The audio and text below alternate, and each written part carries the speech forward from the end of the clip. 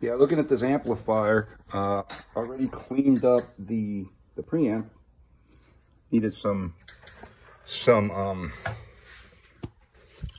it needed some cleaning, which we did.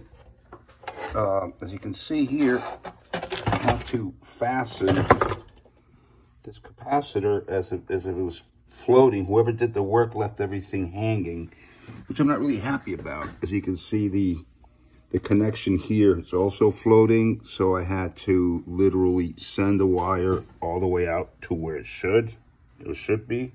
There's cuts here that were not respected.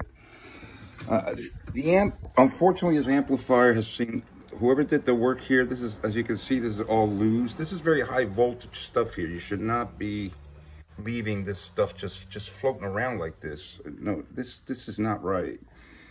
I suspect something happened to this amp. It worked okay, and then finally either it got dropped or saw some serious shock at some point, which made something break. I'll call you. Let's talk about this. Thanks.